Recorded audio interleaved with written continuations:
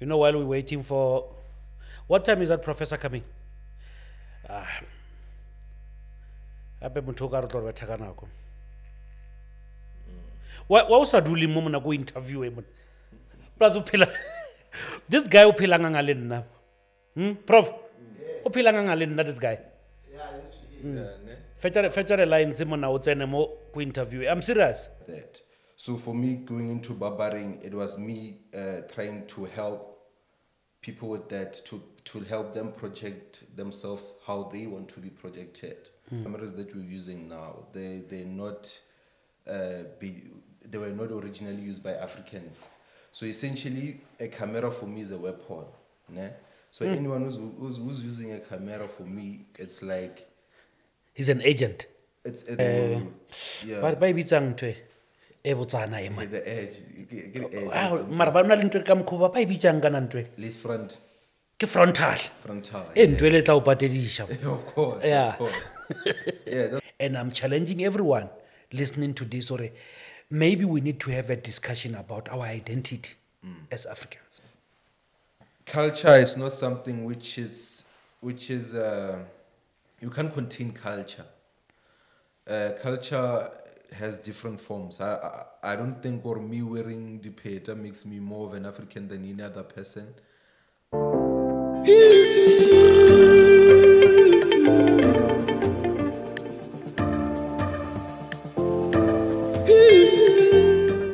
Just Talk with DJ Cappuccino.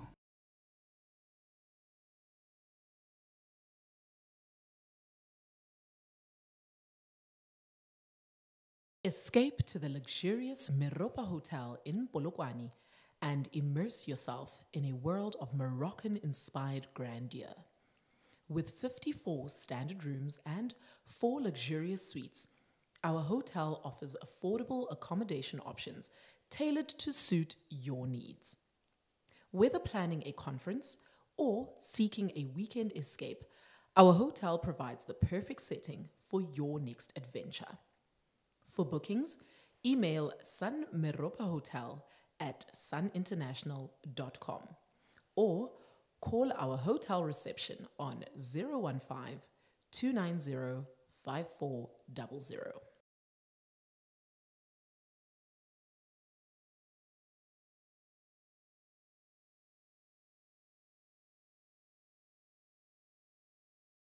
You know, while we're waiting for...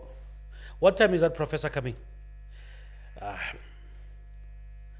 Ape motho o ka re tlo re betha ka nako. Wa o sa dule mo mona go interview e mona. Plus o phela. This guy o phela nga le nna. Prof. O phela nga le nna this guy. Yeah, yes, ne? Fetchere lines e mona o tsene mo go interview. I'm serious. Yeah. Let's put him on the spot. I'm very serious. We read line. Yeah. On a serious note, I'm getting you there. Good story, Sahara. And if the other guy comes, maybe we can stop the interview or anything. But anyway, this is Madamara. It's my barber. I've been working with him since we started the podcast. He makes sure that he gives me this look, especially these lines that I prefer so bad. So I'm putting him in a hot seat and to just talk with DJ Kappa because nalamanganga, especially with these things high. I don't know what he's smoking, but there's something that he's smoking that inspires him to always challenge me.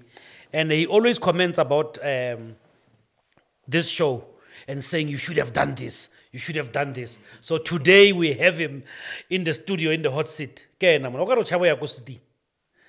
What's that? You sure? Yeah. Okay. Okay, number 5.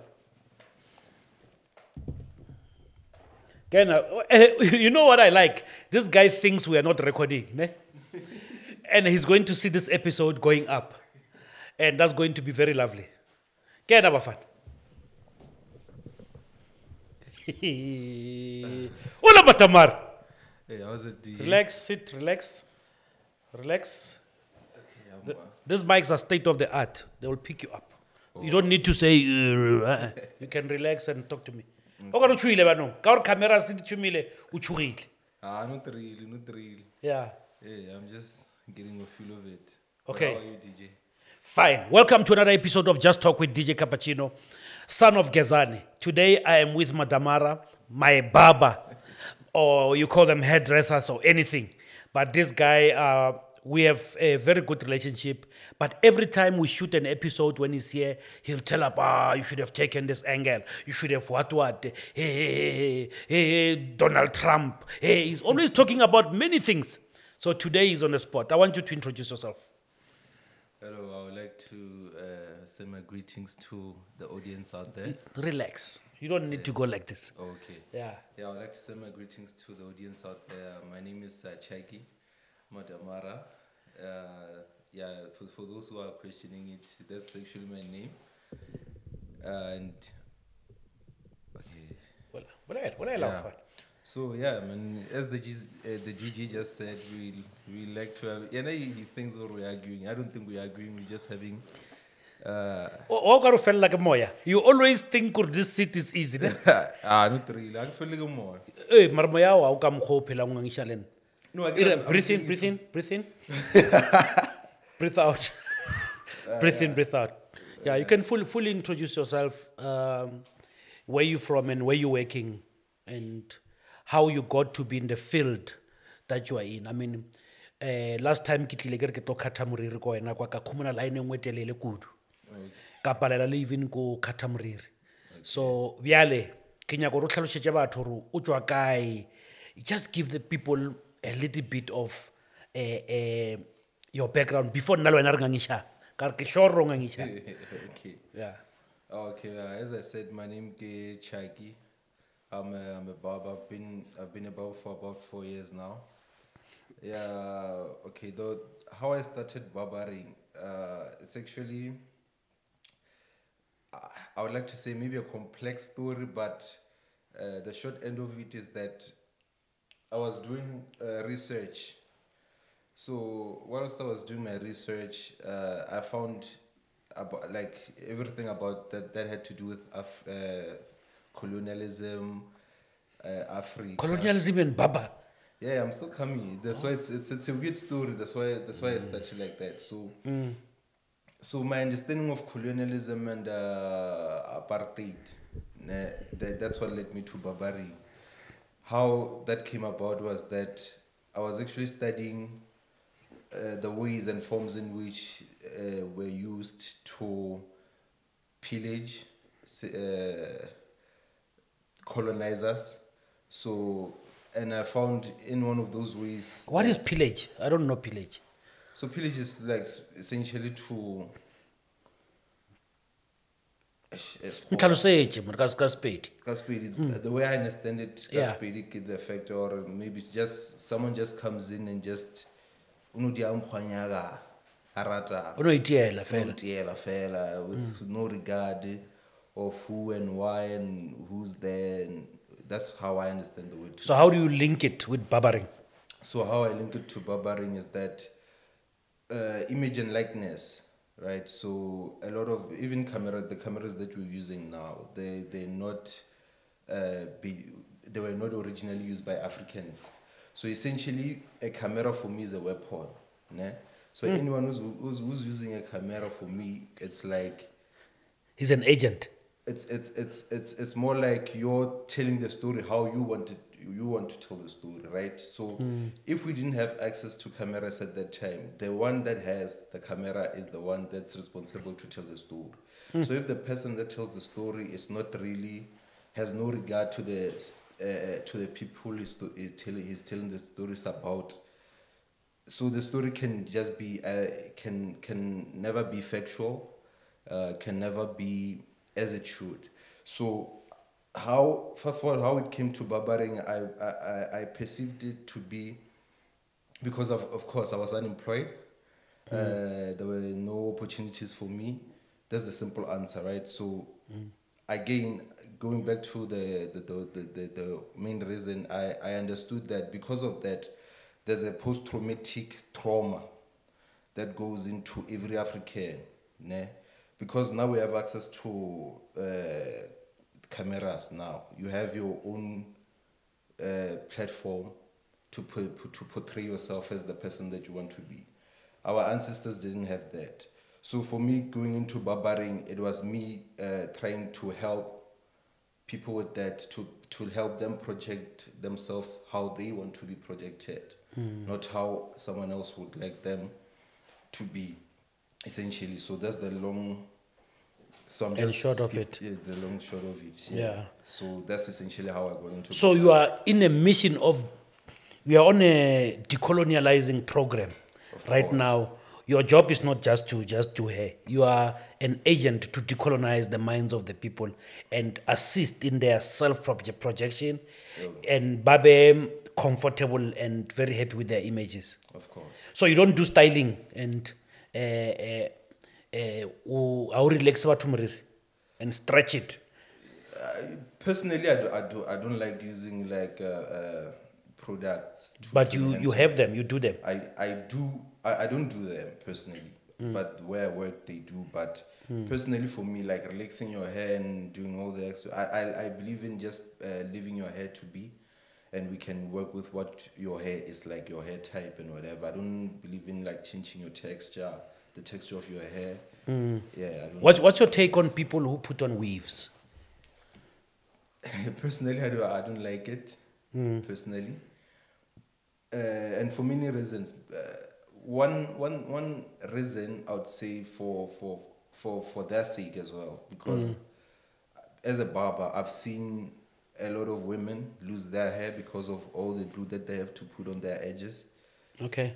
So yeah, Ba bitsang ntwe e botsana e man. the edge, get the edge. Ah, mara ba na le ntwe ka mkhuba ba bitsang kana ntwe. Least frontal. Ke frontal. E Yeah. ntwe le tla o patedisha. Of course, Yeah. of course.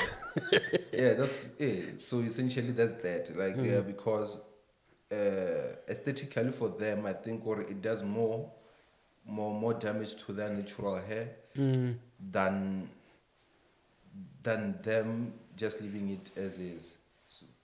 So I think that's my. You can also express yourself like a spade because more I'm losing you.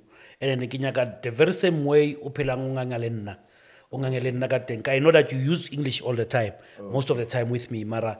Yeah. Some things when you want to stress them, you use spade. Yeah, I know. Okay,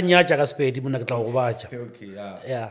Yeah, for me personally, DJ, I don't think or like for Bona, aesthetically, yeah, it looks good sometimes. Most times, not personally, I'm not a big fan. I like them having braids or a natural afro or a buzz cutting, but to each your own. So I think, or if someone prefers a lace front, that's on them. But personally, me being a barber and what that does to their natural hair, Yeah. that's the one thing it's not for me. Your girlfriends, are they staying around Polokwane, all of them? And do they have weaves? No, I don't have girlfriends. It's not plural, but even the person that I'm with, I've never been. They know I've never been a fan of wigs. They don't wear wigs because I'm not a fan of, but I still think they wear wigs. I think like it's not necessarily up to me whether or not they should wear or not, but. The person that I'm with now, she does sometimes, but it's not a job for her. It's not like something which is essential for her to do. So are nrekele Peruvian hair or Brazilian hair? What is your response there? Well, to be honest, I'll buy it because again, that's what she wants. So I wouldn't mind buying it for her, but if that's what she wants. But if she's pushed to wearing it just because other people are wearing it, still, I don't think I would stop her from wearing it. No, Yeah. no, I see. I know you're a person who's always having headphones on and consuming news, podcast, many things. I've seen that like you like consuming knowledge. What caught your attention locally lately? lately, there's a lot of things that caught my attention Yeah. lately. Are, We can start by politics. The politics of the day Okay. also caught my attention. Entertainment, everything. I think mainly now because of the season as well. I think the politics is the one thing that caught my attention. Yeah, but before we get on the politics, ne, I want us to talk about, that is just in passing, Okay. the advantages and disadvantages of weed. Of weed.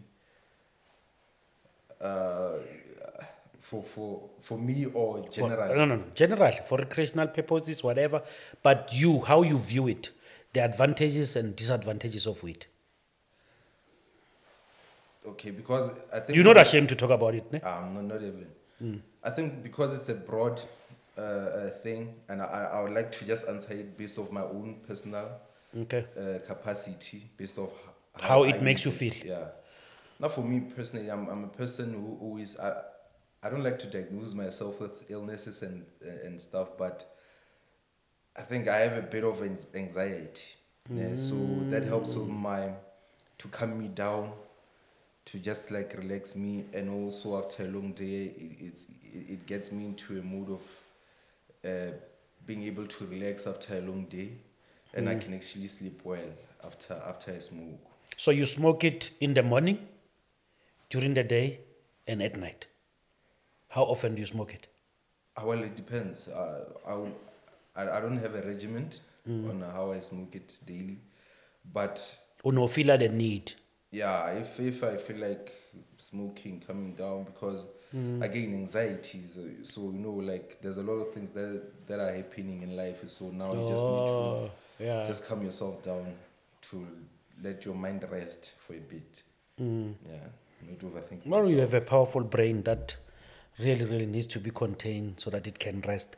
I hear that weed makes one be what he or she really is. Like, hold it clever, it's a clever. And now I think truly Barry, because the time I smoked with, like, I became Barry, the Barry I am. I couldn't think of anything. I was like, no jam, and then you ask me about something, and after 3 minutes I'll go, oh. Then I'll answer that like it's slow. Then I realize that maybe I'm slow in nature, and if Nkagra weed is going to slow me more. And then that was the last time I tried. And then I tried it because of which most of the time it happens, especially drugs, recreational drugs. It was through a beautiful woman who offered it to me. And I felt like if I don't take it, I'm uncool. Oh, I see. You understand? And then I was interested in the woman. I was in Swaziland visiting there, and gave me this weed that after 2 pulls, I felt like they're pouring water on my head. And that thing, and kababar.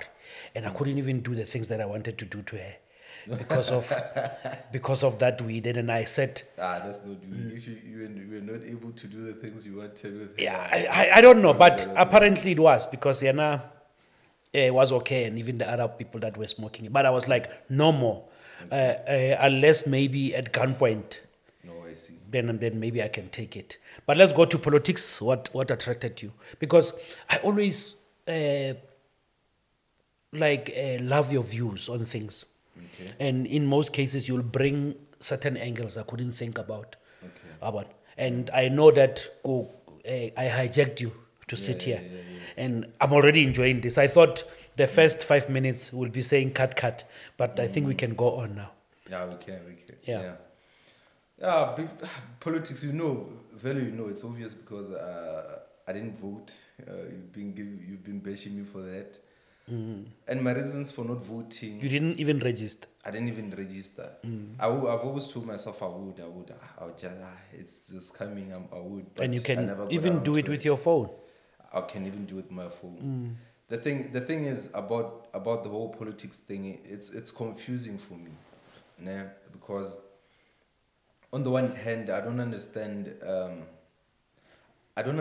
politics all the way, but I have some level of understanding to understand that the politics that we are actually in now, mainly South Africa, I don't think it's actually, it's not what they make it seem as if politics is, because now from my understanding of politics or democracy, democracy is actually, the definition of democracy is majority rules or selected representatives of the population.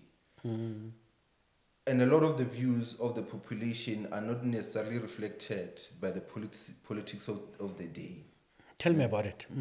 Because now we also had a conversation about this, and you were bashing me about not voting, and it didn't sit well with me because I didn't vote. But again, once I started thinking about it, I was like, if democracy, the definition of democracy is majority rules, right? So there's a lot more people that didn't vote than the people that did vote. So I think there's a lot of people who are speaking more into the minority part of the population which voted, but they don't necessarily speak about the people, the general population that didn't vote. Their thoughts, their views are not necessarily represented in any political discourse. So that's the one thing that I was able to understand and think about thorough, because now with me not voting, I was confused as to what am I actually voting for. Because sometimes it feels like you're voting for someone's ego. Sometimes it feels like you're voting for a representation of something that you want, but not really, in terms of like materially and actually getting what you think you're voting for. I think you're contradicting yourself, because you are saying you felt bad for not voting and for not registering. Yes. And now you are saying voting is a waste of time. I don't know what is your point there, but I would ask you, like, if you voted, what would you have voted for and why? That's why I can understand what I said. I felt bad after you told me you bashed me about not voting. Not But being remember where it's coming from. participating. You wanted to discuss results with me. And I'm like, I'm not going to discuss results of elections. Okay. Why do you care about what's happening right now when you couldn't even go and cast the vote? Because I would tell you what's my view about the people who didn't vote. Okay. People who didn't vote, those who don't care, ignorant, and lazy. Okay. And some got discouraged by the long queues and everything. Because I remember, I don't know for what reason, I mean, I stood on the line for more than 3 hours. I think we have precious times. We have precious things to do with our time. And I think it's something that I wish Kadi local government elections can be avoided. But I felt that actively I have a voice in what's happening in the country. I'm going there to vote for my party or my parties. You understand? Because it's 3 ballots that we received. So I felt like it's active citizenry. And also for the fact that this right to vote, people died for it. People wanted it because we never had a say. Now that we have a power to determine who must rule us, we're taking it for granted. You see? So that is me, but it's also your democratic right to not vote. In fact, you have participated in the elections by not voting. It's also your democratic right. You participated passively. Yes. And if you were my son, I would tell you that I think there's something wrong with you. I think you need to really reconsider and look at the broader picture. And the second thing that made me bash you is that I didn't expect you from somebody with a sharp mind like you. But you acknowledge that you should have done something and voted. But what would you have voted for and why? Now looking at it, Because again, I still think, I still think whether or not if I had voted, Should I withdraw my question because it's not going to be answered? Ne?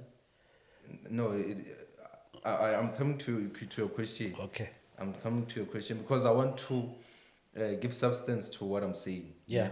So based off, I think what the elections were rigged. Personally, me personally, I think the elections were rigged. In favor of? Obviously the DA. And I don't know if they call them the right, the central right or the. Why do you think so? Of course, it was obvious because based off like all the manifestos that I heard, ne?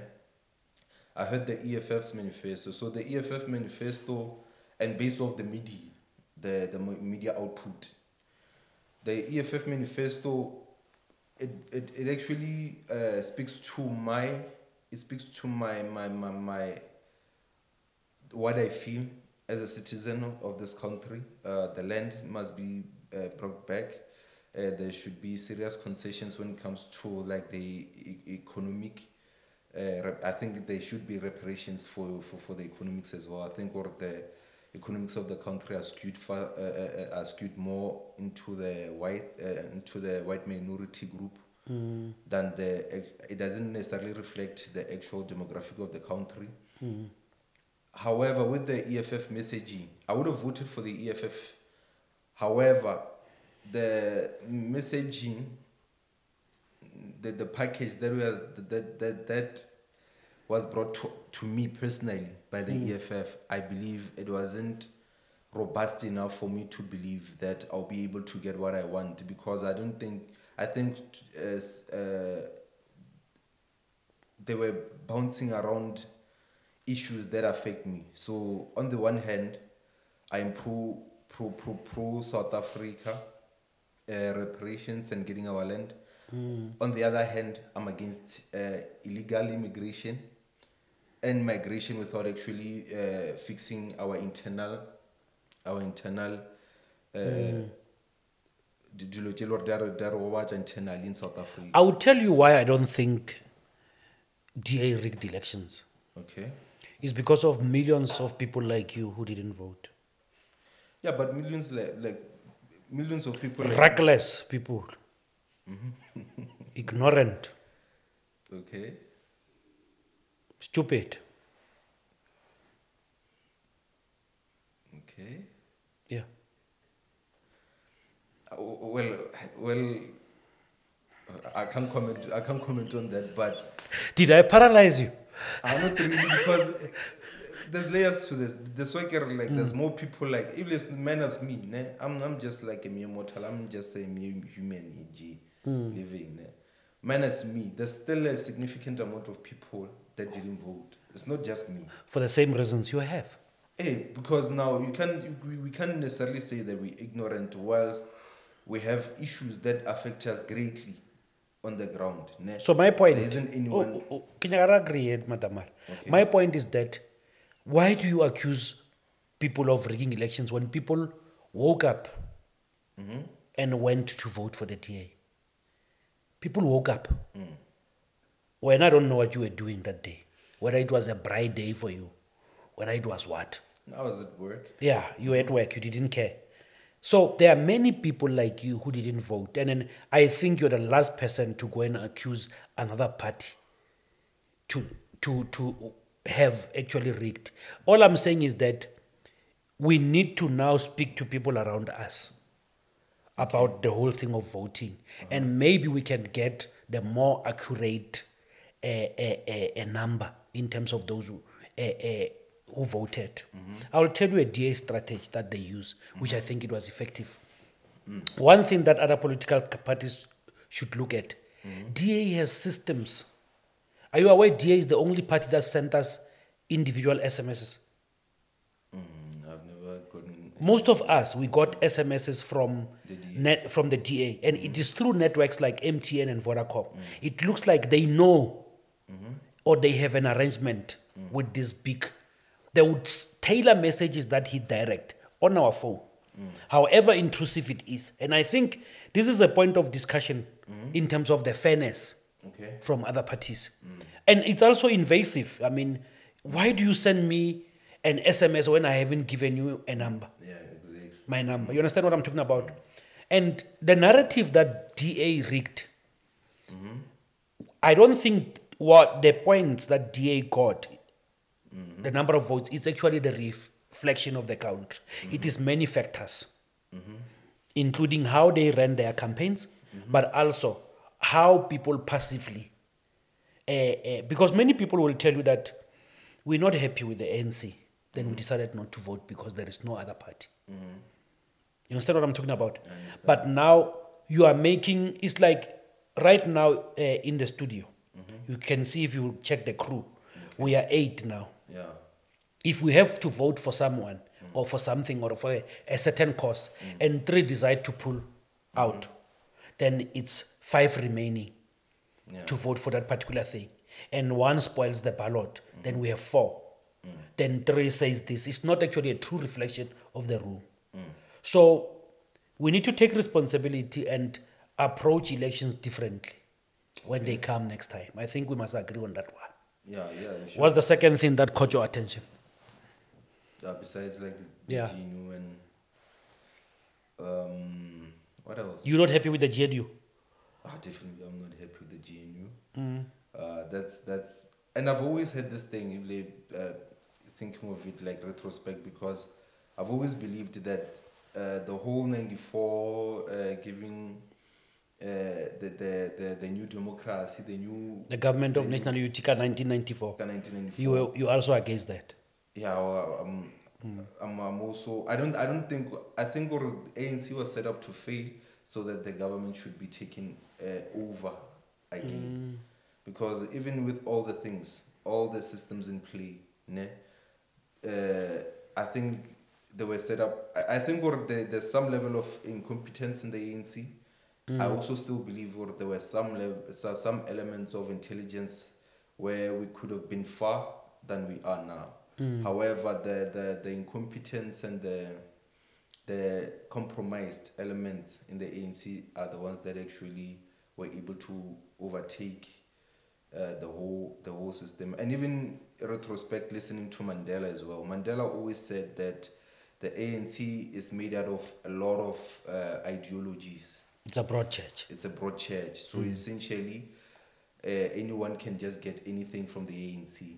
So, but through time and with now, even now, we can see that that was problematic because of the factions in the ANC as well, because others are pulling left, others are pulling right. So I think overall they were meant to fail, and I'm not necessarily surprised of the outcome of the GNU. I was more so disappointed because even now you telling me to vote, you please vote, Mara. You can't necessarily tell me what to vote for. You're only just saying vote, and there were about 3,000 political parties on the ballot paper. So There were not 3,000 though. Yeah. there were not 3,000. So I was just saying. Okay. There were a lot of political parties. Splinter parties, if you will. Some were just garbage parties. The manifestos were just garbage, but they were there either way. So I think with that, people would say vote, and I see a lot of like content people saying, no, vote, go vote, please practice your vote. But I don't think it would have changed the outcome of what the results would have been. It would. Your vote would have counted, my brother. If, as you are saying, you were going to vote for the EFF, if EFF got 1.3 votes, it would have been 1.3 01 because of your vote. Yeah. I don't know if we're going to agree about that. Yeah. The reason we have the outcome we have is because of people like you who democratically chose not to vote. Yeah, but that's why there's also, you have to also understand, or it's not just me. When you're saying, or 60% of the people, and I think what the voter turnout was about less than 43%, right? So there's about 67% of people that didn't vote. which accounts to the majority. There's actually a lot more reasons than just being ignorant and stupid. That percentage would be lower if you voted. Yeah, for what? Wamna, you tell me, advise me as to what I should But vote for next time. I'm not going to tell you what to vote for. My point is, I want political consciousness. Yeah. You understand? Styles didn't vote, even though he was registered to vote. States, these are our production people. Yeah. They didn't vote, even though they were registered to vote. Yes. You understand what I'm talking about? Yeah. I am worried about young people not really taking voting seriously and not actually understanding how powerful that is. And also not thinking about what change their votes can make. That's what I'm worried about. And that's why I have a program that encourages people to vote. Register to vote, register to vote. Yes. But I don't tell them what to vote for. Yeah. I just want that level of political consciousness. Yeah. You understand what I'm talking about? Yeah. That is actually where I am right now. So it is like we are saying in the community, there is someone who's robbing, who's getting into the houses, breaking in. And you are saying, there's nothing I can do about it. When maybe other men wake up at night to patrol Yeah. and do this and that. And the following day when you're going to say, yeah, but what's one? I can't do anything because of crime is high in my area. I don't know if this example is relevant. But let's leave the politics thing. Okay. Or let's leave this GNU thing. I think maybe you've made your point, and I respect your points and your views. Which other matter that is contemporary that you think it caught your attention for the past month or two or so? Whether it's entertainment. I would say also American politics. American politics. American politics. Yeah. I saw the debate between Biden and Trump. It went terrible. I wasn't following that. It went terrible. Yes. I think Biden is the worst president of all presidents. I think there's no worse president. I think the guy in what was the country that had a coup last year? Guinea-Bissau or something. There was an old frail president that couldn't talk. Strong guy. And I say an old frail president, he couldn't even talk. I think he was in a coma or something, but he was still running the country and whatever. I think I'm not sure of the country. I stand to be corrected, but I think Biden is actually one of the worst presidents that I've ever seen personally. Trump has Is it his ideology or his approach to things or his age right now? I think it's just a combination of all that you just said. I think the approach, it's terrible. I think also, even as well as his age, I think he's not, because even I think Mandela was about 70 something when he was president. Then he only stood for a year. Then he 2 years, 1 year or 2 years. But even within his reign of being a president, he wasn't really, because he was also going around the world. He was more of a diplomat than an actual president. So I think there's a certain age that I think Trump as well as How old is Biden, Kant? Biden, I'm sure, is nearing his 80s. I stand to be corrected. Is there any fact check or? But I think he's in his 80s. You want the fact checker here? I can You can check it. You can check it, Kafo now. But I saw also a clip where Biden was introducing Zelensky, the president of Ukraine, and he said, "Ladies and gentlemen, the president of Ukraine, Putin." Putin. I saw that. Yeah, he's 81. And he said, "He's our Putin." He's 81. He's 81. Eh? Yeah. My mom is 80. Yeah. And very sharp. Very sharp. She voted. She voted. We even discussed why she's voting for the party she's voting for, and she would give me valid reasons why. She's sharp. I hold a conversation with her without thinking, this woman is old. Okay, I see. So I don't know, maybe to a certain extent, we use age as a barrier for other things, but also maybe it's important to also know, but at a certain age, maybe it is not the right time. And I think that's a result of young people not participating in maybe politics. Then it keeps these people who are older to stay there for a long time. You understand? Mara, Biden, I don't know whether it's also a health thing. My mom walks. I can say maybe it's because of the food they ate or what. Because she's hardly sick. She walks, like she goes to church, she walks. No stick, nothing. But Biden wa teka teka, man. So I was like, maybe there is maybe underlying health issues. Yeah, it's been said that he might have earlier symptoms of Alzheimer. So that's what the American reporters purport. So don't hold me to it. But the for me personally, I'm not a doctor by any capacity, but I do believe by the definition of Alzheimer, he has early symptoms. He shows that he has early symptoms of Alzheimer as well.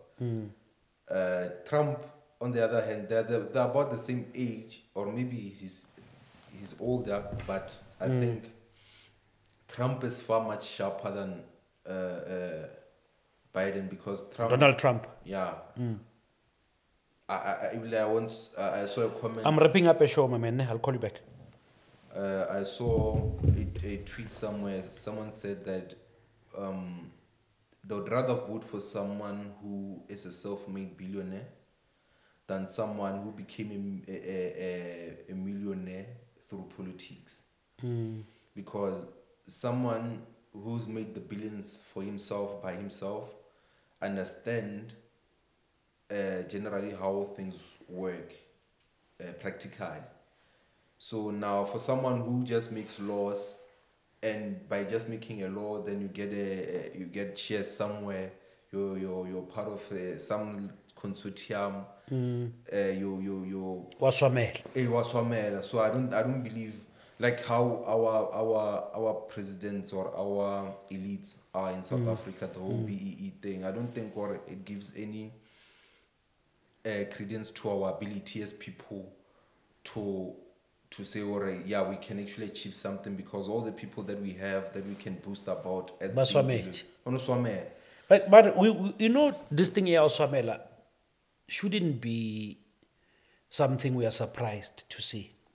Remember the ANC since 1912 were fighting for the seat on the table. Yeah. The first argument that the ANC was that we are educated. Fine. Black people are not participating, are not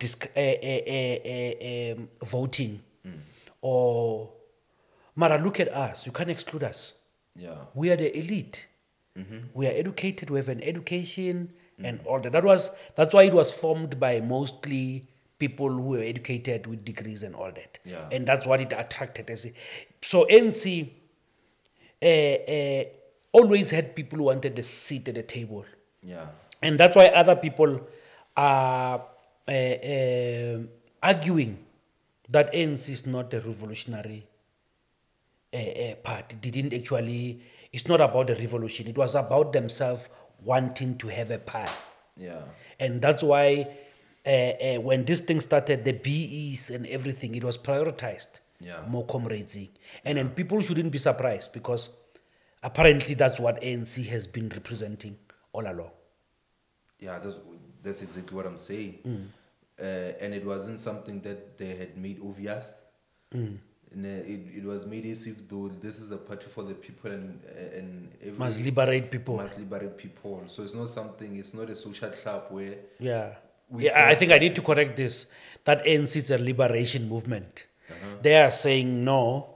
They were protecting their interests. They just wanted the piece of the pie. Yeah, essentially that's what it was, because I once read somewhere, because even the North, back then I think it was called Transvaal here in Limpopo, this part of Limpopo. What is Was it Northern Transvaal or something? Northern Transvaal. Before it was that, they had to annex the Bapedi Kingdom, I think in 1879. 12 years later, I think it was 19... I stand to be corrected. I'm just going... I don't know, yeah. Yeah, but... We don't have a fact check. The government of South Africa was actually instituted by early 1900s. By 1910, it was an official government. So South Africa didn't exist prior 1901. I don't think South Africa had existed before 1901. Or it has, but not being called a republic or It whatever. wasn't called a republic or South Africa. Or South Africa, yes. So it was just badges of places where people claimed land and wherever. So That's when we lost land, ne? no, we actually partially. Yeah, we lost. For me, yes, because I'm Pedi. We lost the land in 1879. Ne? That's where the Sekhukhune War happened. Ne? And because of that, that's where the Boer, the Afrikaners, took over the north, ne? And also the Eastern Cape as well, from my understanding. I think the one was the orange fruit. There was I don't remember what they called themselves, but there was some group of Afrikaners which were in the north and some were in the Eastern Cape. So they had groupings where this side, after they annexed the Bapedi Kingdom in 1879, I think 12 years later, that's where they had negotiations with the English. I'm talking about the Afrikaners.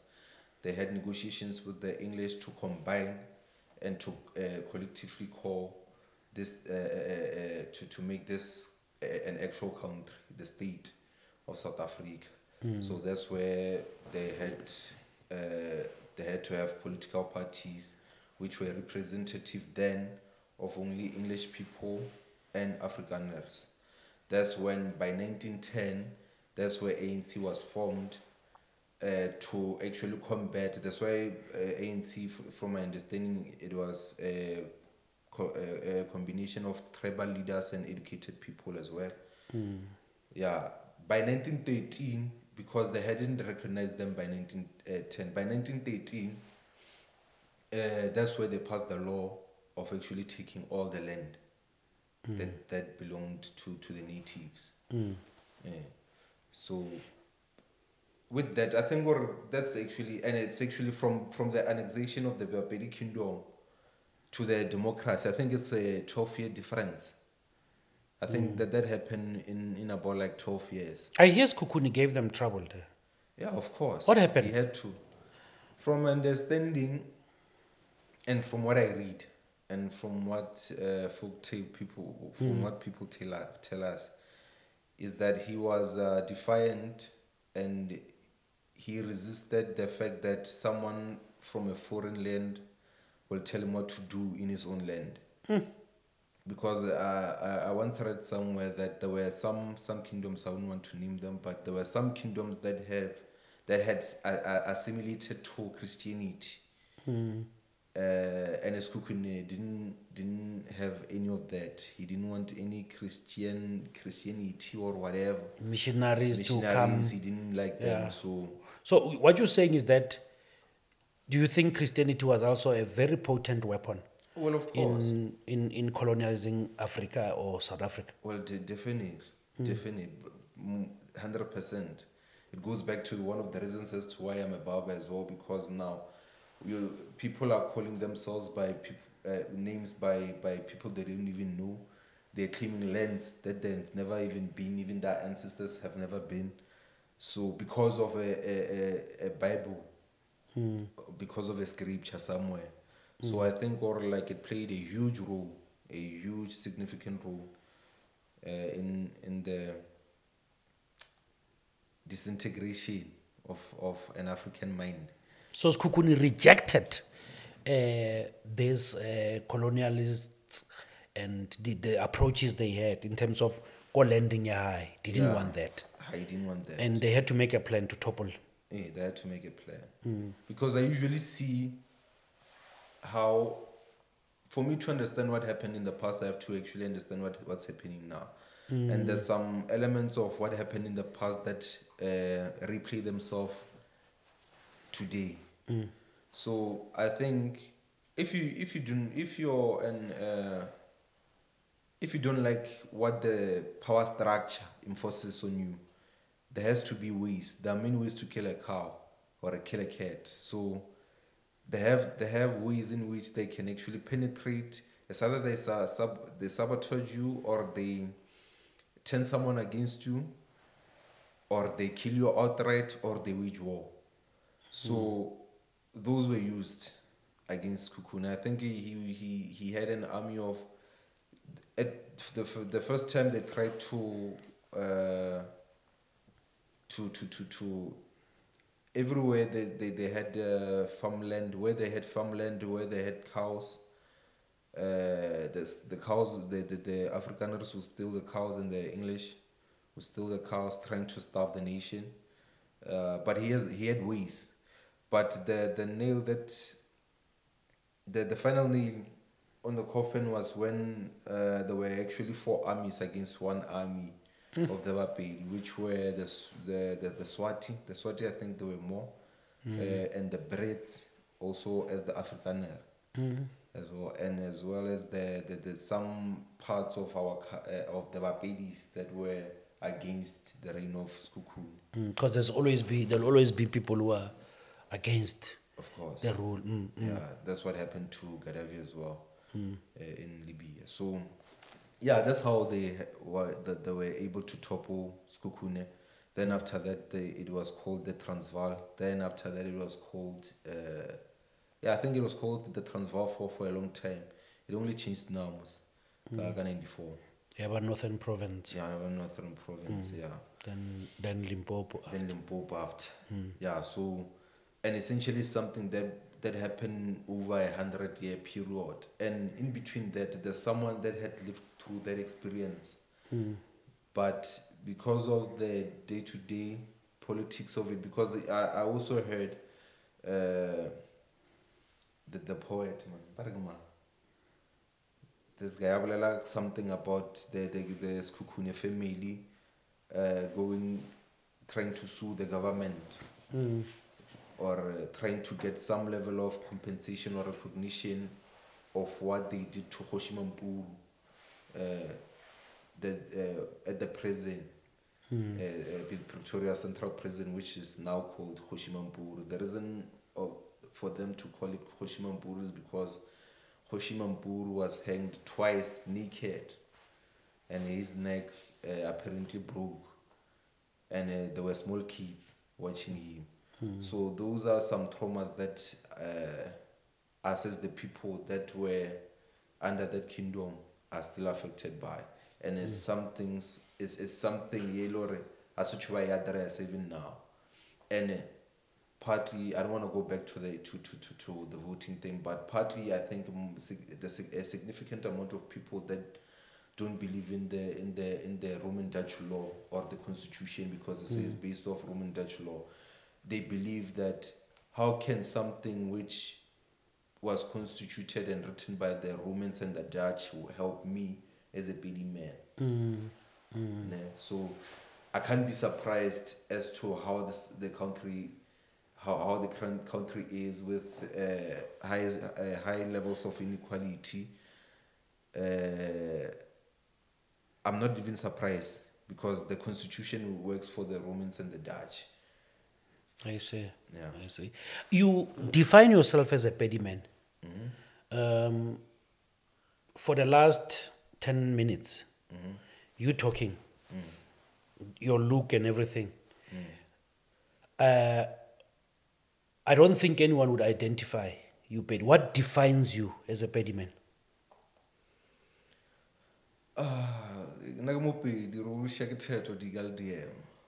No. Before you do the Liema thing, what actually defines you as a Pedi man when you stand and say, oh, people will see this is a Pedi man standing? I think it's not even about seeing. I think it's all about like the conduct. The conduct. Yeah, my conduct, and also understanding where I'm from. Like now, us having this conversation, we were able to tell that I'm a Pedi man based off the fact that I'm talking about Pedi things. So not only that, I think, or more so for me, understanding that everyone has a culture. There's about 142 or 170 countries in the world. There's over 7 billion people. Each and every single person, I think, they have a right.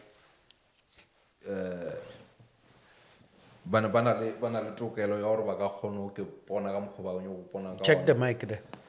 Baka kgono ke bona ka mokgwa ba ka ponang ka ona o tshwana le nna ke ile mo pedi mo ganano ke a tseba gore monagano wa ka o tshwana le motho mongwe le ro tswa a le Putia China somewhere o na le monagano wa ga o na le ka mokgwa aka ke tsweletsa ka ona mo lefase Suddenly, who was paid when I ask you, like, what defines you as a Pedi man? But I think it's a challenge to even the viewers. yeah What defines who we are?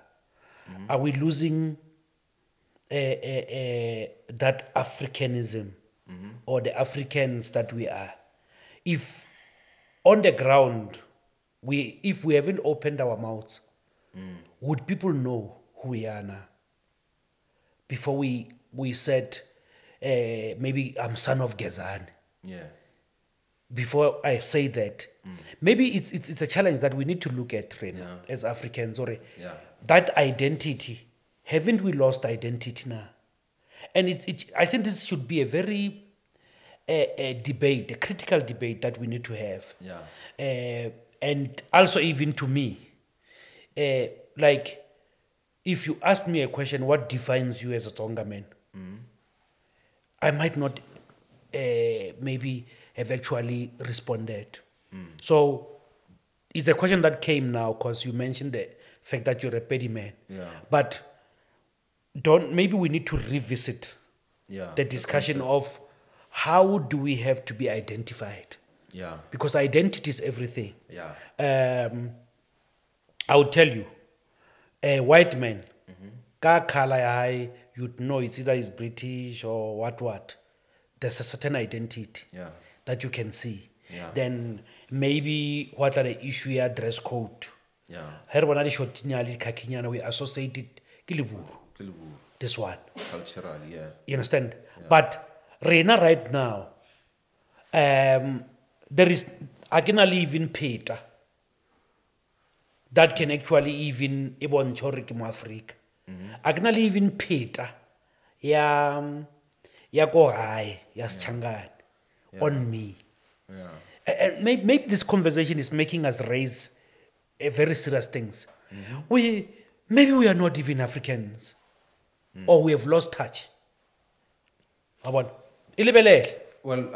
personally, I don't believe that there's a concept called lost touch of your Africanity, because I study a lot and I've studied more so African American culture. Those are the people that were enslaved, but now as the world is today, they influence more of the world than any other African in the world. And they have been believed to not have a culture. They influence the way we talk, they influence the way we dress, but they don't have a culture apparently, because they had lost connection with the motherland. And I believe that culture is not something which is you can't contain culture. Culture has different forms. I don't think me wearing the peta makes me more of an African than any other person. I think perspective is the one that makes me what I am, and I still believe we only use like words like black, you're black, I'm black, African, just to. I think personally, if we were to talk about it, but I think you missed me there. I was not talking about culture. Identity. I agree. You identify as a Pedi man, but remember, image is one important thing that makes people see or bakona bona identity. From our image right now, all of us in this studio, there's no reflection of where we come from. There is no identity. Yeah. Something that identifies us with our culture. Yeah. Remember, culture ke shared beliefs Yeah. and customs Yeah. that have been passed from Khale till now. Yeah. Something broke that thing, and that's colonialism. Okay. You spoke about what led you to Obe Epapa. Yeah. I'm bringing across a point right now that those past customs and norms, they are no longer reflecting on how we look right now. Me included. And I'm challenging everyone listening to this, or maybe we need to have a discussion about our identity as Africans. But I think we can still find our identity because, like what you're saying now, as you're making an example with with us in the room right now, you're saying, there's nothing which represents us as us being African. As Bedi, there's nothing as Bedi Bedi. about you. Yeah, but we can even go to China as well. Chinese are the ones that are very cultural, and they make sure whatever that they do. You can't see a Chinese. Yeah. You can't see a Chinese. The physical, by him being Chinese, I can see he's Chinese. It's Chinese. But the dress code. What can I see that you are Bedi? Yeah. What's Bedi about you now? There isn't anything petty about. That's the thing. Like I can't come to you and say. That's why a lot of African Americans struggle with it as well. Some Americans look more African than actual Africans, and they've always been told, "Hey, when you look like an African," but they don't want to associate themselves to. I'm not gonna challenge that statement or get on it, but when you are alone at home, re-look at it. Some Americans are not Africans, and what you just said there. Yeah, but it's an ongoing thing online.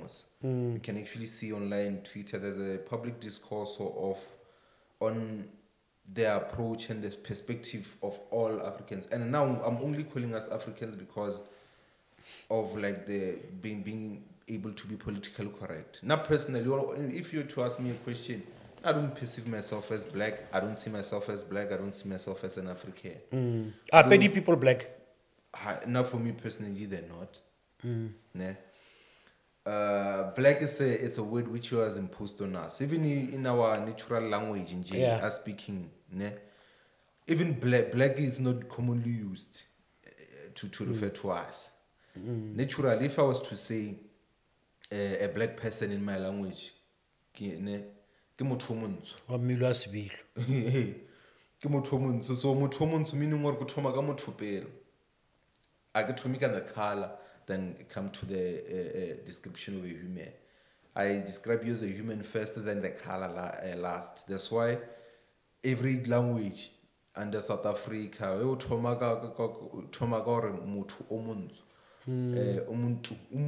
omnyama. You're describing human, then the color last. So I think it's just a thing that which was imposed on us. Even if I can even tell you this, give you this case study. We go outside, you're parking your car, then someone comes along, hey, Mahua, hey, Yes, I hate that thing. Yeah. Yeah. So that's more of it's not necessarily a color, it's not necessarily Mahua, but it's actually an economic term which is used now. So that was used for whites, only whites back then. Now it's being used towards everyone. Why? Because it's no longer a white thing, it's an economic thing. So anyone who believes that you have more money than them,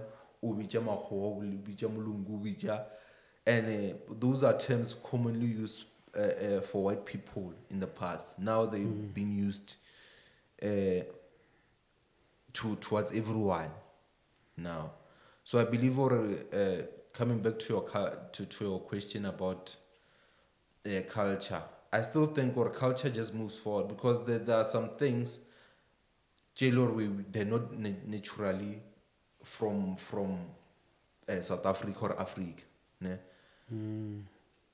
Actually, no, I don't want to butch it. Maruna le serato se sengwe sa back in the day, ba re sa bolela ska thulare. So there's some parts of Sereto Sela ba bolela ka taba ya mabele ona o tswa a tswela le mago. So mabele ona meaning or it's not native to our land. Maize is not native to our land. It's not even native to our land. So we get that through the Rato. That's why it makes us sick. Yeah. We even die quicker than Then we shouldn't be. Yeah. So yeah, that's my take. And I think what the culture is just perspective. I believe what culture is perspective. There's a lot of people that are paid whom are not. Ne? There's a lot of people who are Xhosa whom are not. There's a lot of people who are Zulu, because if we were to look at it, if every level are straight, even like the Zulu nation, it's made out of a combination of different subgroups of people. Even the example of Limpopo. Limpopo na la matala, ona la mpatlhelo, ona la mamma. Those people have their own constituencies.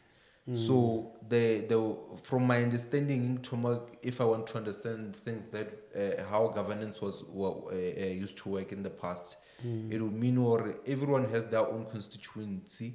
Then everything will be filtered through the person whom has the credence. Now that you mentioned Rampashal, I learned a few weeks ago that especially those people, in fact, are Tsonga people. Yeah. They were coming from Maki. They were coming from Saitelea, Bomapalule, Kian.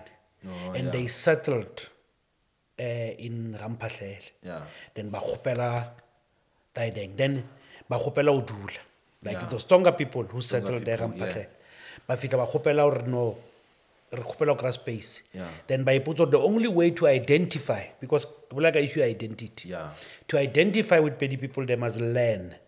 So that's why Barry, even good about Moseraton Savona.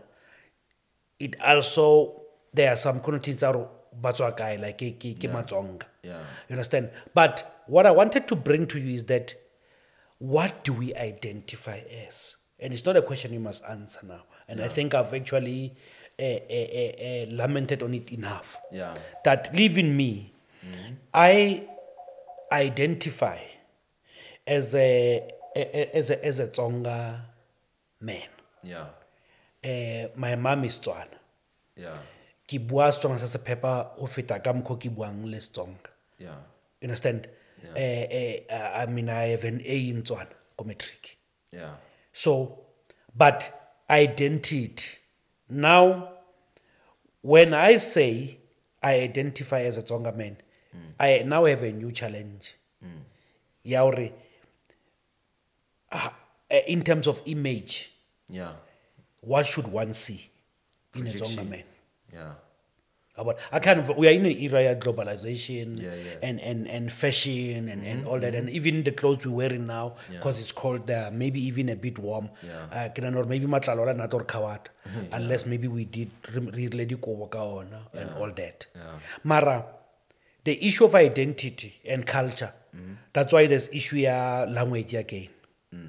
I'm in a program called Northwest University, Indigenous Language Media. And how language is one of those things that want our cultural identity and where we come from. They carry with tradition and history. You understand? And to a point, even my research is about the political economy of podcasting in indigenous languages. And my method includes also interviews with the top 3 podcasts in Limpopo in terms of numbers. Which Borichi B Limpopo podcast are also involved. But the usage of the language. Because we are losing ourselves, my brother.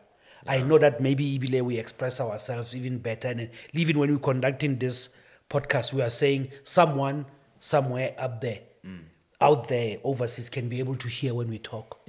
Mara, we need to revisit our identity also with regard to language, Yeah. also with regard to image. Image, yes. That is what I'm challenging you on and also challenging myself. About anything entertainment we need to touch on. I don't know what you have in mind. I just saw something now about Prince KB, I think Narohanale Maporesa not long ago about issue as a trill.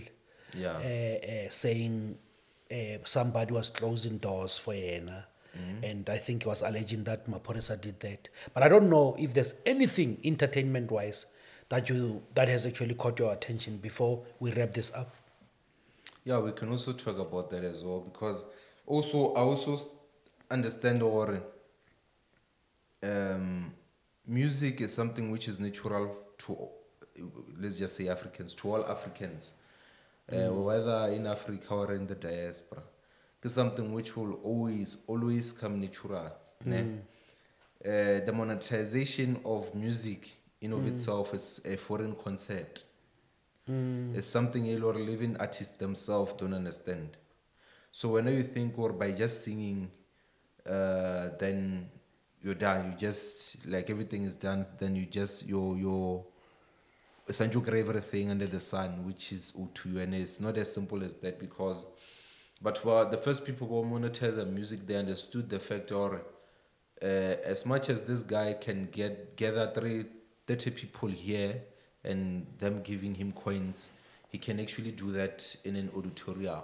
If someone was to build an auditorium and sell tickets, they would actually make more money. Then the invention of radio was that happened, and when radio came through, then they were playing the radio. Essentially what radio did to music, it helped make music what it is today. So coming to say Trail and DJ Maporisa, a lot of artists, especially Africans, they should be able to understand, or as much as music comes natural, I can't want to take it for granted because it's natural, it's music. We've been listening to it for years. It's something, it's ancient with us, sounded residents. But in terms of the business of music, I think work is something all artists should study and all artists should understand. You shouldn't be giving your and what the one musician that I love in South Africa is King Munada. King Munada, he has his own corner. He does his own thing. Nobody bothers him. He doesn't have any artist that I know of. He's his own artist. He has his own label. So I think people like King Munada should be somewhat of a representation of all of what all artists should be. At least we agree about one thing. After many weeks, we have engaged. I was presenting about Kim Munata, a paper about Kim Munata last week. His music tapestry. With regard to how he advocates for Kilobedu language. And how he has opened doors for the language itself to be spoken with pride. And even many other artists that came.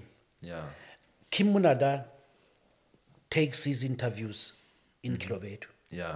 Wherever he goes, he's that ambassador of Kilobedu language.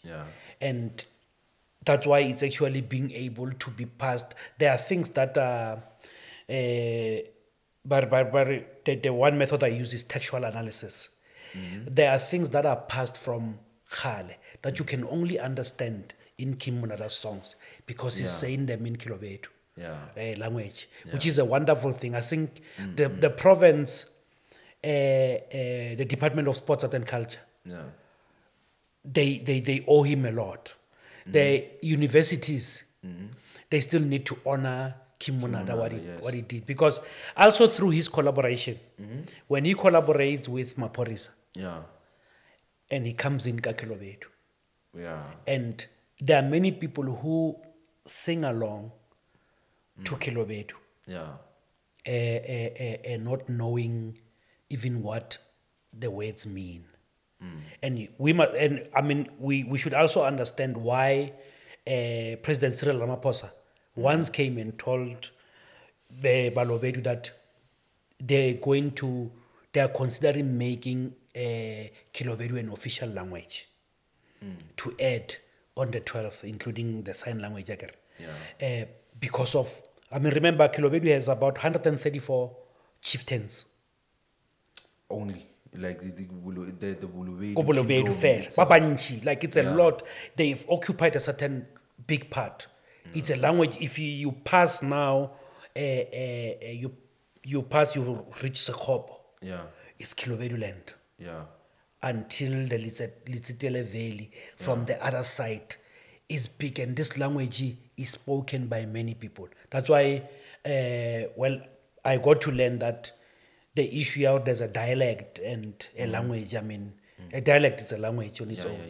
It's all about how popular the language is, and also how economically active the language is. So glad we spoke about what King Monada is doing, and which is a program. One of things are Limpopo Music Awards. We encourage people to sing in their native language. We encourage people to have an identity using language on their songs. And that's why we have Best Sepedi, Best Songa, we have Best Kilobedu. We encouraging people, Best Chivenda, and all that. So we are also agreeing that we need to be ambassadors of languages. Now I know lo akwa ngor lo na ba lo kya bolela lo ena. And kya ba le Kilobedu kya ba if ba dare ba kidwab. And if ngoto do rambe vena ndo hamba. And whether say athetha nditothetha ngoko because I have interest in languages. And I feel that is one important thing that we should not take it for granted as Africans, which you're not identifying as. So, but we had a very lovely thing. I think things was not planned. And I know that we've had very interesting conversations. And I've learned a lot from your views. How you look at things. I think you analyze things in a very beautiful way. And the fact that you read is also good because we have stopped developing ourselves. We have stopped being curious as young people. And it's something that we need to go back and do. I appreciate that we had this conversation. It was not planned. And there's still so many things. And if I don't cut this podcast right now, I know that we're going to pass 3, 4, 5 hours. And maybe we'll do it some other time as we're going. And I really appreciate that I hijacked you. And we could also talk. It was nice to see the first 20 minutes for the first time where your voice is even shaky.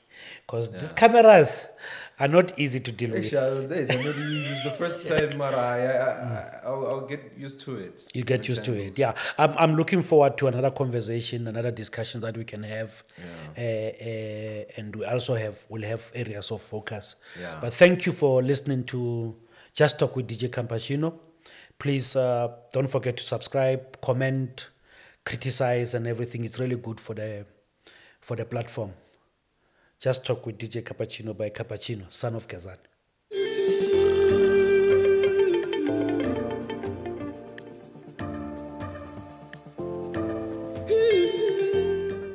Just Talk with DJ Cappuccino.